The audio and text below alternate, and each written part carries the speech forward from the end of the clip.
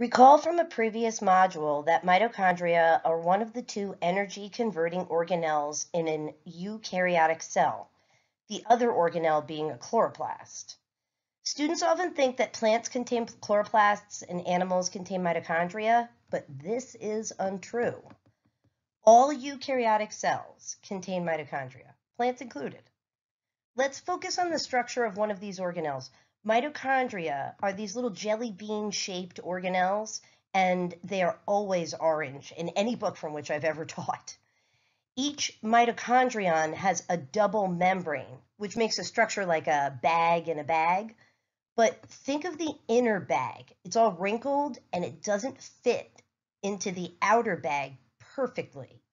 This is true. The inner membrane has much more surface area. For what you can see here in the bottom left corner are enzymes embedded in the inner membrane.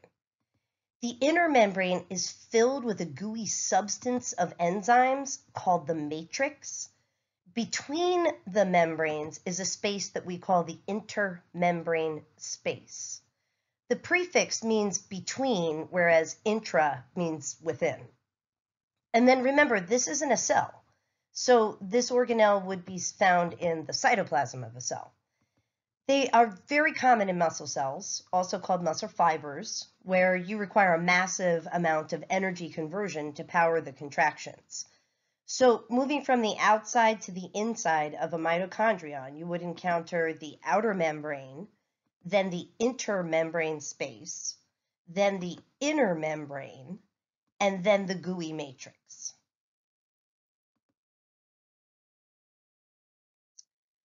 Phosphorylation in general, it's the process of generating ATP. There are three types of phosphorylation, and the names indicate what's used in the process of generating the ATP. You have to think of ATP as like a coiled spring. Coiling or compressing that spring is the process called phosphorylation, right? And when that energy trapped in the ATP, when it's used, the ATP goes through a process called hydrolysis, in which a water molecule is used to split one of the phosphate groups off of the ATP, making it into ADP. When you eat food, the process of coiling the spring happens, again, as energy from your food is used to bond that last phosphate group to the ADP to make ATP. So you're just one big ATP recycling bin, right? Substrate phosphorylation occurs with an enzyme, and it makes very little ATP, not enough to power many eukaryotic cells. Oxidative phosphorylation uses oxygen and a specific enzyme called ATP synthase, which is embedded in the inner membrane of your mitochondria. And in this process, it makes a lot of ATP very quickly.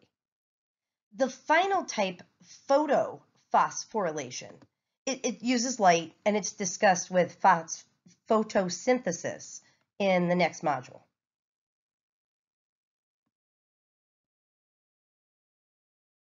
Redox reactions, they're pretty simple. In biology, I mean, they're simple. They get a bit more complex if you take chemistry, but this is not chemistry. So I'll keep it simple. This concept, it's deceptive because it uses a word with which you are already familiar, reduction.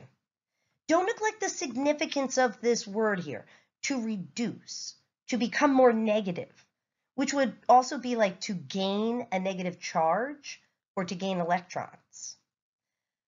Of course, if we have a molecule accepting an electron or being reduced, the electron, I mean, it's got to come from somewhere, right?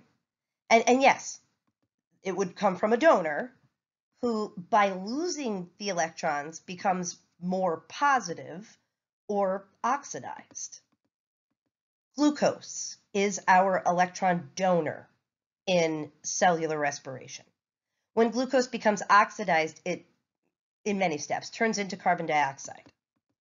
Molecular oxygen here, the gas, is our electron acceptor. When it becomes reduced, it turns into water.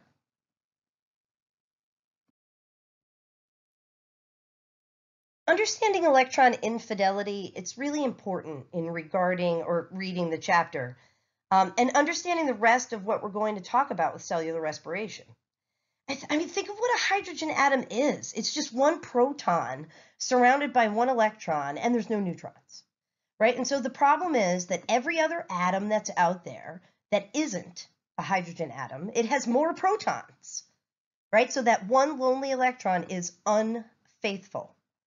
It sees all of the other atoms and ions out there that have more positive charges, and it's attracted to all of those other atoms or ions, right? So therefore, we refer to a hydrogen as a hydrogen ion, a hydrogen cation, or sometimes it's even just referred to as a proton. If the electron leaves, then all that's left is this nucleus with one proton in it, right? And essentially what we have is just a hydrogen cation.